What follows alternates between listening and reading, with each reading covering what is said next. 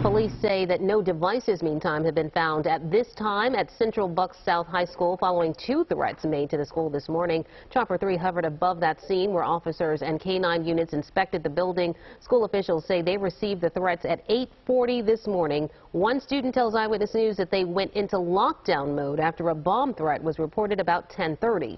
Officers say the school was evacuated just as a precaution, adding that the incident is still under investigation.